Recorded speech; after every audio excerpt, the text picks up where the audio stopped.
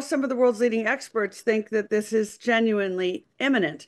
I think the even bigger question is also, what do we mean by sentient and the use of that intelligence? The Advanced Research and Invention Agency forecasts that we will soon need an army of robots to keep the economy running as the human working population gets older and smaller. We're not having enough children. So should we, like Zeus, be worried that our AI robot creations one day may be our undoing? Well, let's welcome to the show Pippa Malmgren, former US presidential advisor and now CEO of Geopolitica Institute, an advisor to C10 Lab, the AI venture builder at the MIT Media Lab. Pippa, thank you so much for giving us your time. Oh, thank you for having me. This is a very important subject. Well, I assume that you have no concerns about the development of AI and the marriage between AI and robots. And in a sense, what Stephen Fry's concerns were that what happens when these AI entities, whether we want to call them robots or not, start becoming conscious and having an idea of self. No, it's not that I'm not concerned. There are real issues. So one of them is people are still confused about, is AI a tool or is it an agent that actually acts, as you say, independently with its own thought process?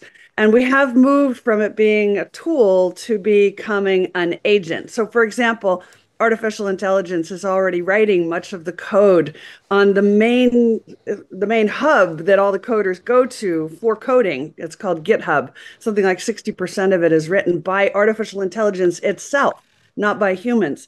So we have that as an issue, as the transition from being a tool to being an agent. The second thing is the addition of haptics. And haptics are physical touch, meaning that it becomes a physical robot that actually has arms. And you notice in Japan, for example, their original humanoid robots never had arms, or they had highly restricted arms that couldn't really do very much. And that's because it was fearful for humans to deal with something automated and potentially having its own thought process that had the ability to grab you, right? So we haven't yet quite adjusted. And let me finish with this. The new haptic robots, humanoid robots being introduced by Elon Musk, which are causing, a furor right now, they are mainly designed to be in factories. And we don't really want humans lifting those kinds of heavy loads, right? So those humans should be doing other kinds of work, not back-breaking work. The issue is what you might call to the consumer. Do you want these kinds of robotics involved in a classroom, for example, teaching?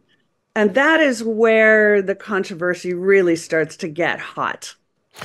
Look, there's no question that AI has a place. Well, it's already here, and it's going to cause tremendous advances in medicine and the development of pharmaceuticals, etc. I think the question that people are starting to perhaps be a bit more worried about, if I can put it that way, although others are not, is the idea of self-awareness.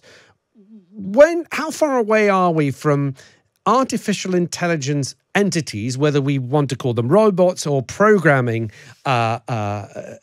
machines, how far away are we from them becoming aware of themselves? Or is that something that we've just seen in movies and is actually rather unlikely to happen? Well, Dean Hinton, who just won the Nobel Prize for Artificial Intelligence in the last week, says we're very close. And Sam Altman, who runs the principal artificial intelligence enterprise, OpenAI, says we're within 4 years. So, some of the world's leading experts think that this is genuinely imminent. I think the even bigger question is also, what do we mean by sentient and the use of that intelligence? So, for example, if AI, even in a robotic form, is learning from its interactions with humanity and the internet, what if it says, let's turn all the nuclear weapons off because they are not serving humanity? There are some people who will think that is a wonderful decision. And I know for sure there are some people in the military establishment who will think that is a terrible decision.